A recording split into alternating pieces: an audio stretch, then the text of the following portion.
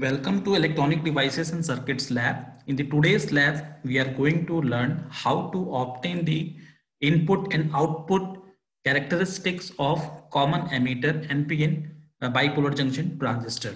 So here you can see in the picture, this is our output characteristics of common emitter BJT, and this is our input characteristics of our common emitter bipolar junction transistor. In this case, we have taken the NPN transistors. Okay. So first of all, we have to make the circuit, how to obtain the input and the output characteristics. You must remember in the input characteristics, you can see that this is the curve between the base emitter voltage and base current. Okay, it is IB, which is the order of microampere. So that you remember, should be obtained for base emitter voltage drop with respect to the current which is flowing through the emitter terminal, and at the various values of the common emitter voltage. Vc equals to 1 volt, Vc equals to 10 volt, Vc equals to 20 volt, like that. Okay, and then we have to obtain this input characteristics. Similarly, to obtain the output characteristics, you remember that this voltage should be our common emitter voltage. Okay, and that can be varied from 0 to 20 volts, and then we have to plot the corresponding collector current, and the order of the collector current will be in the milliampere range, where this is our different values of base current. Okay, like 10 microamperes, 20 microamperes, 30 microamperes, and so on. So this is our output characteristics. So let's begin the discussion how to make the circuitry on multisim and how to obtain this particular characteristics. So to obtain this one, okay, we have to go to the multisim. Okay, so go to the multisim and then we have to make the circuitry. So for making the circuitry, you have to bring the required components into the model, and then you have to make the proper connection. So just go to this component tab. Here you can go to the transistors. Okay, so first you go to the component tab, and then you can click on to this, and then you can this database will be opened, and here you have to take the NPN transistor. For simplicity, in most of the laboratory, BC548 is actually readily available. So here for conducting this experiment, I'm also using the same model. So you just search for BC548, and that particular transistor we can use for making our circuitry. So here we can search it. Okay. So here we can see, it is SCSD. Now you can see. Okay, so now we are getting some BC series. So here we have to take the BC 548. Okay, so we can go to this and then we can get, okay. So now we are getting this BC 548 BP. So any transistor you can take for your experiment, but because this transistor is readily available in the laboratory, so I'm doing this experiment by using this particular model of your NPN transistor. So you can take this and bring into your model. Now we have to bring one resistor. So go to the basics. Okay, here we have to go to the basics, and then we have to take the resistor. So select the resistor. You can bring the resistor into your model. Later on we can change the value. Then we need one power supply. So go to this and go to the sources. You can bring the power supply. So go to the power source. We have to take the DC power supply. You take the DC power supply, bring it into your model. We need 2, so we have to bring it 1 more. Okay, then we have to obviously bring the ground. Okay, so go to the ground and select this one, and then you just put it into your model. Now we can close this particular database, and now we have to make the interconnection. Before making the interconnection, okay, first of all we have to make it 100 kilo ohm. This resistance should be very high. Okay, at the collector circuit we don't need to connect anything. Okay, so what we have to do is we have to make the proper connection. So as we know that we have to measure the base emitter voltage, and we have to also measure the base current. Okay, so we have to connect one ammeter in the series and one voltmeter in the parallel, so that we will be able to measure the required quantity. Similarly, we have to measure the collector current, and we have to measure the collector emitter drop. So just bring this multimeter into your model. So go to this. Here you will get the instrument multimeter. Okay, we have to bring the total 4 number of multimeters. Okay, so just bring it here. You can bring it, okay, into the models. So we have to bring it, and then we have to make it a proper connection. Fine. So now this ground should be connected to your uh, this emitter terminal. Now this should be connected in series. Okay, so now it is connected in series. Then this resistance should be connected to this power supply, and then this power supply should be connected to your ground. Okay, now this has to be connected in parallel. Okay, so how to make it parallel? Just you connect it here. Okay, we just connect this one, and then this should be connected to this particular point. Okay, so this way we can make our connection. Now here again you have to connect this multimeter in series. Okay, so just connect this one. You remember that if you are measuring the current, okay, if it is showing negative, you have to properly connect your means terminals, right? If I'm connecting like positive connected to this side and negative is connected to this side, you must be aware of the convention of the current. Okay, if it is flowing from positive terminal to negative, obviously it will be positive current, it will indicate. If it is flowing from negative to positive, then it will be a means it will show you a negative current. You remember that the current will flow in this direction. Okay, in this direction, so current will be showing negative, but you have to take it positively. Fine, so it should be positive. Fine. Now you have to connect this voltmeter again. So first you make this connections, complete this connections. Now you can connect the voltmeter. Okay, so just connect this voltmeter to this particular collector point, and this should be connected to your ground. Now just to ensure that this particular multimeter is acting as a emitter, just double click on. Now it is selected as a voltage. Okay, so we have to measure the DC quantity. DC quantity is selected. We have to make it current. Okay, because we want to measure the current. Now this should be able to measure the voltage. So it is measuring the voltage. It is a DC quantity. I'm just keeping this all input parameter one side. Okay, so these are the important means these are the two parameters which is coming from the input circuitry. Okay, now this is our another multimeter which is measuring the current. So just make it ampere. Okay, now this should be measuring your voltage. Okay, so now we have to begin the experiment. So we have to obtain the input and output characteristics. To obtain this, first we have to perform the input characteristics. Okay, so now while doing the input characteristics, okay, please see this particular table. Okay, first you see this particular table.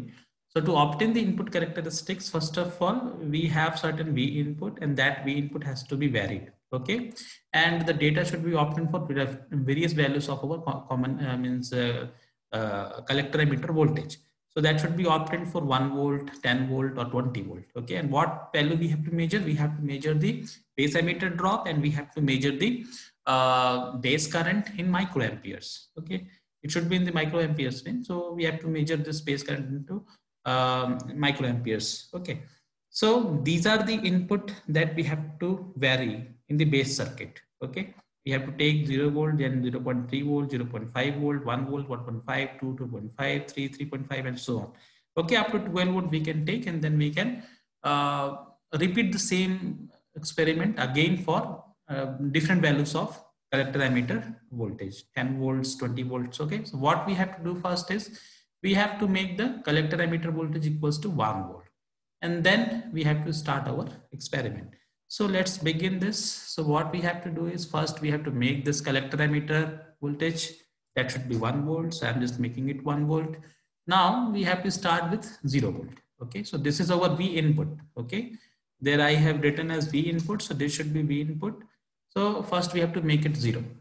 Now once you will make it 0, obviously when there is nothing is connected, okay, so there should be a 0 current. Okay, so it is like showing femtoamperes. Okay, so very negligibly current flowing, so that should be means discarded. We have to neglect this current, we have to ignore this value. Okay, so whenever it is 0 volt, then this current should be 0, and this voltage drop obviously it should be also 0. So just note it down into your table. So this value is 0, this is also 0. Now when we have to make it 0.3 volt, so stop it, and then you have to make it 0.3 volt. Okay, so once you will make it 0.3 volt, okay, just make it 0.3 volt, you simulate your model. So once you simulate your model, you will be getting a certain value. So you can see that here it is 449.64 picoamperes. So this value you can written as how much? This can be written 0.449 or 0.45, uh, uh, 0.45, or you can say, because we have to write into microamperes. Okay, so that value again very small value, in fact, okay, because it is coming into pico amperes range. Okay, so you can make it zero, no issues. Okay, because this value is very small. Okay, as compared to microampere range. Okay, and this value is around 0.3 volt. So you just make it 0.3 volt. Okay, and here you can make it 0.3 volt, and then you can write this value equals to 0 volt, 0 amperes, no issues, because the current is very small. Okay, now again you have to make it 0.5 volts, so go and make it 0.5. Then you have to look at this value. So that value is coming as 36.637 nanoamperes. It means that it can be written as 0.0366 microamperes. Okay, and this particular voltage is 0.496 volts. Okay, so we have to write this value into volts. So you just write this value 0.496. So that should be equals to 0.496 volts, and your current is equals to 0.496 volt. Okay, 0.0366. Okay, so 0.0366. Okay, so this is our current. Now similarly we have to make it 1 volt. Okay, you can stop it, you can make it 1 volt. Okay, so just make it 1 volt, and then again you have to do the measurement. So if you do this one, you will get this current is, you see this first voltage, this voltage is 0.638. Okay, so just note it down, 0.638. Okay, and then you have to write the current value. So this current value is equals to 3.619.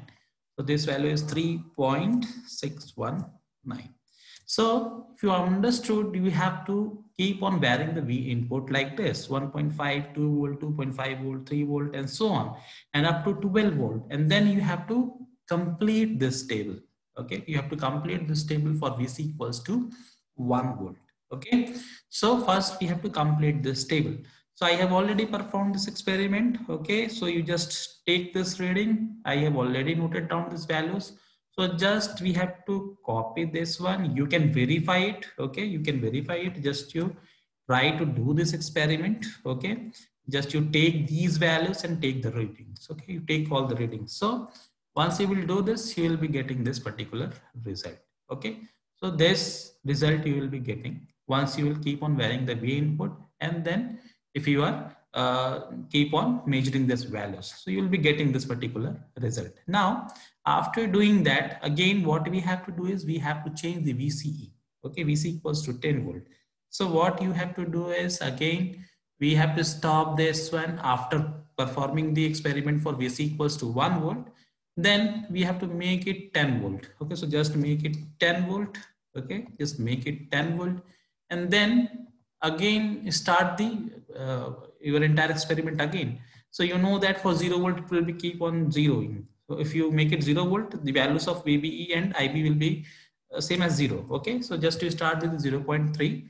So once you will make it 0.3, then you can measure these values. Okay, this value is again 449.64 picoamperes. This value is very small, and then again it is 0.3 volt, almost 0.3 volt. Okay, so that value we have to note it down over here again. Okay, so your first value was 0 when V input was 0, it should be 0, and then 0.3, again it is 0.3, and then 0.3. Now again we have to make it 0.5. So you can just stop it, you can make it 0.5. So once you will make it 0.5, okay, you can execute it again.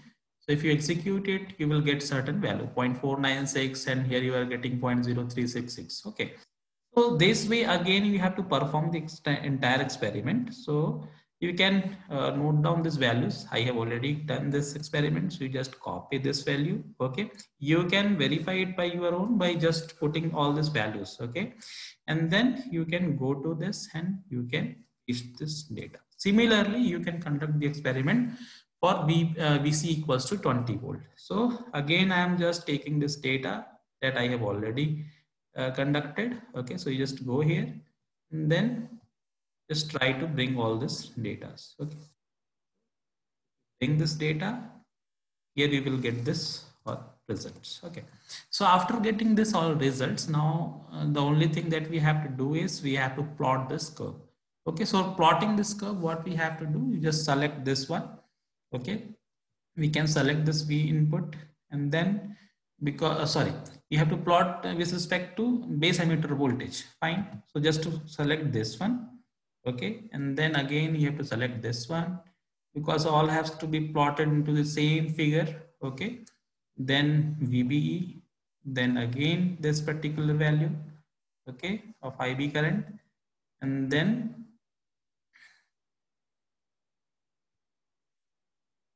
again select this one. Okay, to this, and then again this one. Okay, after selecting this one, you can go to the insert. Here you can go to the charts. Okay, here you can go to the charts. Okay, and then I think something is missing. Okay, so just you try to reselect this one again. Okay, just I am trying to reselecting this one. Okay, something is missing, so please try to reselect all these values. So I'm just selecting this one. Okay, after selecting this one, you will be getting one chart. Now you can see we are getting this particular chart. Okay, various charts you can plot, but the chart which is of our importance is this one. Okay, the first one. Okay, just select this one, you will be able to plot this chart. You can see whatever the picture I have shown you in this picture. Okay, you remember here it is exaggerated. Okay, or even if you take a different transistors, or if you zoom out your particular curve, then this difference you can be able to see. But basically this is not a much difference. Okay, from this graph itself you can see that this graphs are actually overlapping. Okay, you can see the blue curve followed by a red one, then the gray one. Okay, so this is our input characteristics, in which this particular onto the x-axis we are having the base emitter drop, and here we are having the base current. Okay, for different values of our collector emitter voltage. So this way you can perform your experiment and you can get the input characteristics. Now to obtain the output characteristics, okay, if you want to obtain the output characteristics, you remember that what we have to plot is, we have to plot these things. Okay, you remember that we have to keep on varying the collector.